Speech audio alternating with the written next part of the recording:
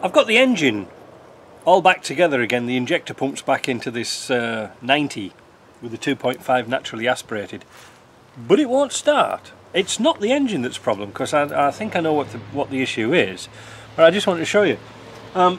When you've got a non-starting vehicle, some of the things you've got to check, obviously, is see if there's a battery on.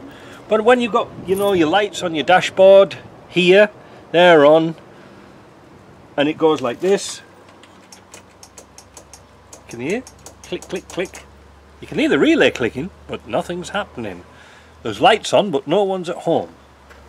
So what I've done is, if you can see here, how does this work here? I hope you can see my voltmeter here. If I turn I put a jump lead onto the solenoid wire that goes onto the back of the starter. Alright, and watch what happens when we turn the key. Nothing. Nothing at all. But watch what happens when I jump it with a screwdriver. So I had my jumper, this is the white and a red wire here. That goes to the solenoid, and it's got a good connector on the end of it. But the top wire onto the top of the solenoid here comes from the battery. So there's 12 volts on there, but when we turn the key, we're getting nothing to that little tab that goes onto the solenoid, that one there. But watch what happens when I jump them across. We got power. It's turning. So the problem is something between the ignition switch and that white wire, white and red wire. Let's find out what it could be. As you can see here on the bottom of the fuse box, I've pulled all the relays out, and Land Rover in their infinite wisdom couldn't be bothered to write on the back of the cover here what the relays actually did. But you can see they're colour coded. They're yellow and green, and the green are for the 5-way open and close type relay, and the yellows are for this type relay. Okay, and then you're familiar with the green ones. Now I've pulled all these out, but what I'm going to do is I'm going to test them individually first. I'm going to be using my world famous testometer for checking relays. Now you can see there's a green light on here already. We're testing this relay here, this for the green ones. You see it's got a green plug, so this is for the green relay. Test it, because these are a changeover relay. Alright, these are just a straight on and off, and just to prove it, if we want to put a yellow one in there, I'll put the clamp meter there, put this one in here, and we can see that little light comes on there, so we know that one's working. We know the machine's working. So let's go through all the relays and find out if there's a problem. They do look a bit, well, used. Let's see if they're going to go in. So let's test the first one. That works. Put it over there. Next one. That's working. Next one.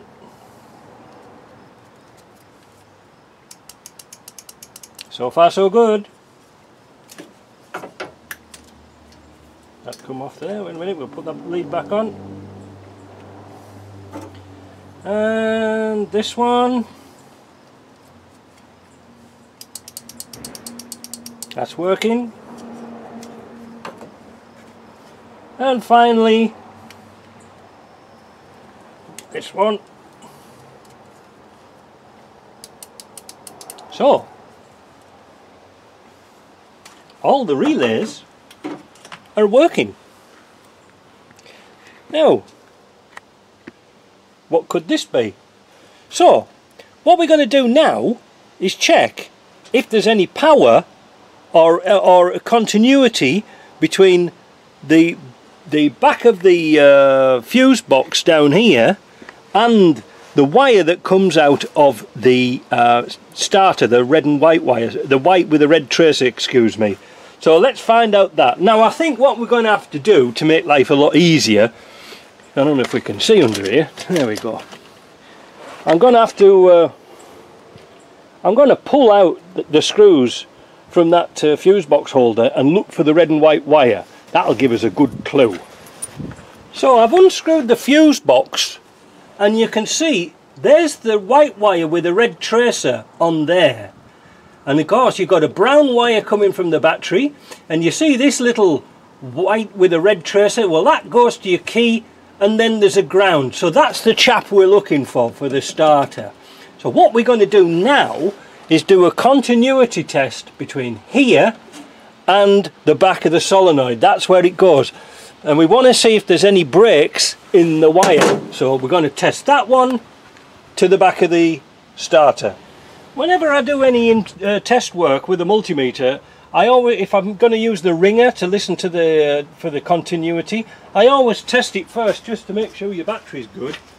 And listen, this is shorting the red and the black wires together. Alright, so that's good. So we know there's continuity between these wires, you know, on the multimeter. Oh, wait a minute, zoomed in a bit too far there. So we know there's continuity between those two wires. What we're going to do now is I've put a jumper in the back where the red and white wire goes. Let's have a make sure. Yes. Nothing at all. So that's our problem. We've got no power, no continuity between the relay and that wire.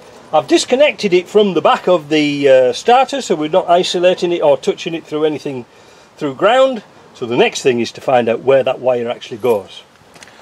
On these old 2.5s and all the Land Rovers that you were like 200 TDIs and stuff like that, they had an engine harness that was separate from the main harness, and this is the connection here. Let's zoom in a bit, see if we can get this right. There we go. So you can see in the corner here, there's the red and the white there, and at the bottom there's a red and a white here coming out. Now I've got some sort of suspicion there's a bad connection between the two. So how are we going to test that? Well, we're going to leave our test lead on the back of the relay socket, and we're going to test the continuity between here and the back of the relay socket. Let me get set up. So now I've got my multimeter again, and I've unplugged it, and I'm going to put the continuity onto here. Can you hear? We've got continuity onto there.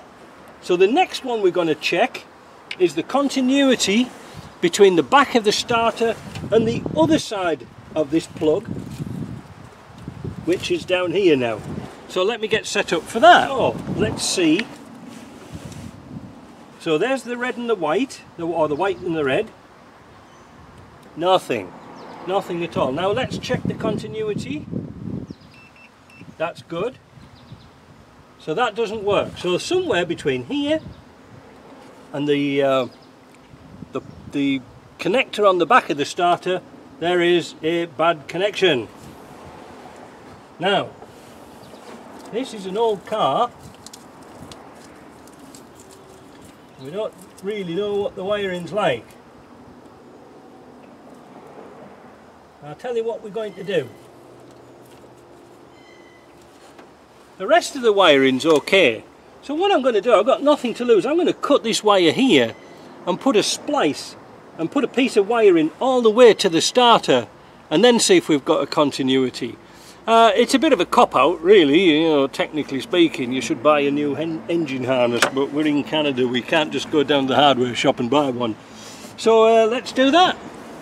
So I replaced the wire, the white wire, or the white and red, I keep getting it mixed up, and I used some of this stuff here. This is, what gauge is this? This is 12 gauge American gauge wiring, almost the same. In fact, maybe it's a bit heavier than the original wire. And I put one of those yellow type connectors, you know, see these, the yellow ones, spade connector on the back. Now down here I did something a little bit different. Let's see if we can zoom in a bit and see what you see here. I actually cut the wire coming from the harness itself and put in a connector and a male and female in there, so if we want to take the engine out we just disconnect that, and then I'll tie the wire up into this, the new wire into the original harness, and cut out the old one. It is a bit of a cop-out, but it's an old car, and is it worth spending a great deal of money and effort on it, you know what I mean? So there we go. Oh, and I'll just show you another Patreon thing we got was a decent set of crimpers. These are really nice because they'll do insulated, non-insulated, and even spark plug wires, which are really handy for the old wrecks that I do. So, does it start? Well, I better move these out of the way. In fact, I better move everything out of the way. So let's see.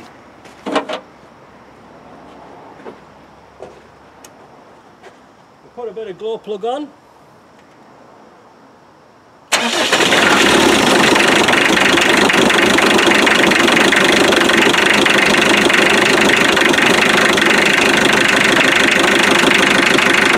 No worries, it's a runner. So I've got a few little bits and pieces yet to do on this engine, and then I'll come back and do a review on it. Just before I go, there is something else I forgot. The charge light is always on the dash. Strange, eh? Doesn't go out, doesn't even flicker, doesn't do anything. As if it's going to ground. Now, the strangest thing is, this alternator is charging. I thought it was. How do we know? We've used the DC clamp meter on the output wire going to the battery. Let me set the camera up and I'll show you. So I've zeroed in the DC clamp meter. It doesn't look like it's showing, what is it, a milliamp? I can't really see it through this screen. Yeah, a little bit of discharge back through the alternator. I'm not really sure if I need to zero it or not. Let me zero it.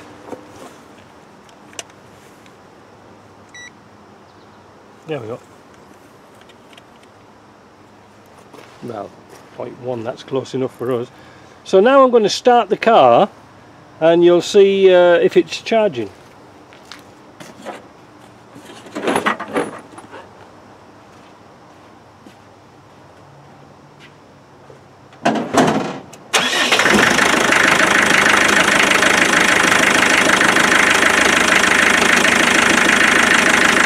Oh, you can't see, can you? So it's putting out 1650. You see, as it's charging up, it's going down. The battery's fully charged, so it's putting the charge back in. So that's charging.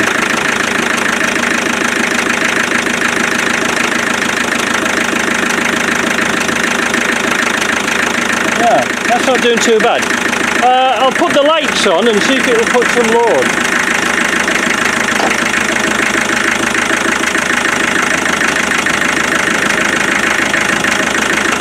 So I put the heater and the lights on, and you can see the alternator now is working well because it's now putting out 22 amps to make up for the heater and the headlamps. Overload, now it's got the overload, like me. Anyway, so we know the alternator's alright, so why is the charge light working? Let's find out. The charging system on these 2.5s is extremely simple. There's nothing much complicated about it. All it's got is two wires. There's a big power wire coming out the back of the alternator, and that small little stubby wire around about there, that one is a 12 volt supply. That's the exciter wire. So how the circuit works, in your dashboard you've got a wire coming from your key. From your key it goes through a light bulb. From the other side of the light bulb it comes down here into this rectifier pack. Now what happens is when the alternator is stationary, power goes through the wire, through the bulb, down to here and grounds. Remember that. When it grounds it puts the light bulb on. Now when it charges up, the power goes the other way up the wire and puts the light out because it's putting 12 volts out through that wire, which balances the 12 volts both sides of the bulb, so therefore the bulb can't light. Extremely clever. So how are we going to fault find this? Well, simple. What we're going to do first of all is take the wire off the back of that alternator, which hasn't got a connector on. It's looking a bit shonky. We're going to take that off and clean it up and see if we've got 12 volts on there. So we've set up the multimeter. We've got the black wire we're going to put onto the ground, the red wire onto the multimeter, and we've set the multimeter to DC volts on automatic. And now we're going to test for voltage. Oh, what a surprise, we've got 12 volts. So, what does that mean? Well, wait a minute, I can't see that. What it means is we've got power coming down from the ignition switch to the alternator, so that's good. But there's nothing coming out of the alternator, even though it's putting amps out, to extinguish the light. Not a big problem. Is it worth living with? I don't know. It is charging, but it ain't right, because whoever's going to jump in, it's going to worry about the light being on. So I'll tell you what I'm going to do. These alternators are pretty common, but I haven't got any parts for them. Fortunately though, just down the road, about 500 metres down the road, is an alternator shop and a battery charging starter shop thing. You know, it does all sorts of bits and pieces like that, and he has a lot of stock. The thing is, it's just as cheap for him to fix it for a few bucks than it is for me to fiddle about backwards and forwards, running up and down saying it's not this bit, it's not that bit. So what I'm going to do is take this alternator off, pop it down there in the morning, and then we'll continue this video tomorrow with it on and see if we've got the light off. I know it's a bit of a cop-out, I know I should show you how to do it, but I ain't got the parts. The thing is, I don't know what parts we need, and it looks like a, well, it looks like a Lucas one, but I could be wrong, and I usually am. Alright, so let's get this taken off. In the last scene, last night, I mentioned that I was going to take this down to the alternator shop and get it checked. Well, there was something bugging me on my mind last night, and I thought to myself, there's something wrong. How come it's charging? I noticed that there was a wire wrapped around this post here. Now, generally speaking, on a lot of Land Rovers, they have this post which goes to the warning light. However, in this instance, this is for the tachometer feed. So, where is the charge light connector? Well, it's here. They've got a Lucas plug, but it was hidden by that, if you see what I mean. There was no markings on it at all. So what I've done is I've got my Dremel, cleaned up the contact, and I'm just going to put a Lucar on the wire, swap it over, and with a bit of luck it should work. So let's get that fitted and let's get this bloody thing moving. So, does the light go out? Yes. Let's turn this off a bit. So we've just gone through a few common electrical faults, non-starting, non-charging. See it all the time. But they didn't cost much to fix. Usually it's through somebody else putting wires on wrong, or just bad connections. I mean, 30 years old, what do you expect? So, it was a cheap and cheerful fix. It's on the road. So we'll wrap this video up and let's get it uploaded, and so you can see. But we are dealing with a vehicle that's got lots of bad connections on it. When I pull the dash off, there's a lot of mud and water been behind here, so I don't offer too much hope for reliability in the future. It needs a lot of work, but as you can see from its appearance, I don't think it's really going to be on the road. It's more like on the farm. So at least the engine's going to be reliable. It's going to start. I'm going to finish off by tie wrapping up some of the loose wires, get them out of the way, and that's it. So I hope you enjoyed that, and I hope you could actually understand what I was doing. If you don't, write down below and I'll try and explain the best as I can. Alright, we'll see you in the next video.